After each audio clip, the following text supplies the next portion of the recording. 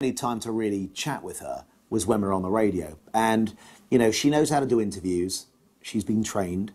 She knows the right answers. And the problem is so in that meeting, I learned nothing about Britney Spears as a human being.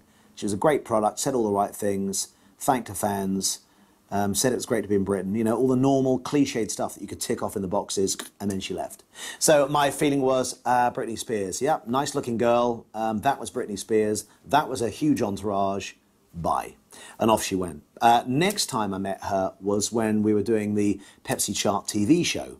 And strangely, she was left in a room on her own, because normally Britney's never left. She's got minders and people and mentors looking after her.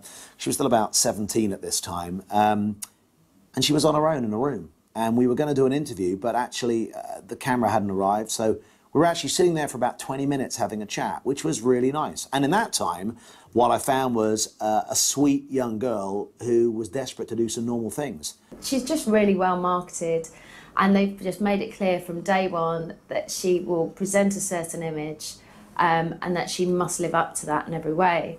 And I think that's where we've seen the changes with Britney over the years. You saw Baby One More Time, and the whole Britney brand at that time was about sweet and innocence, but with a little bit of sex appeal. You move on to Oops, I Did It Again, and suddenly you're getting a raunchier side of Britney, but she's still playing it quite safe. She's still got Justin on her arm, and, you know, she's in a couple. She's still saying she doesn't believe in sex before marriage, but actually you're seeing a raunchier side of her, and she's starting to grow up. Although it seems the dream life goes to places but never visits them. You know, she gets out of a plane, she gets in a car, she goes to a hotel, she goes to a studio, a radio studio, goes to perform, goes to rehearsals, plane, and the same thing, you know, repeated 100 times. Never gets to go anywhere, never does anything real, never been shopping in London. And that's what she wanted to do. She wanted to go shopping in London with her friends. That would have been her dream. But actually, she couldn't do it because she had no time and wasn't allowed out and blah, blah, blah. And I remember saying to her, don't you think this is stupid? Here you are, you're famous, you're doing well, you got some money. She goes, yeah, it'd be nice to be able to go off and do those things. And I'm sure that's the problem of a lot of young stars.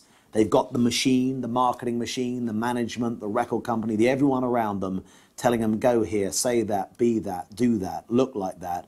And actually there comes a point where I'm sure they just want to be themselves. So at that time I thought, actually Britney, she was a sweet girl. Actually, she was a sweet young girl, because you see the grown-up, sexy, confident Britney Spears dancing in the video, and she was just like a little girl sitting down having a chat.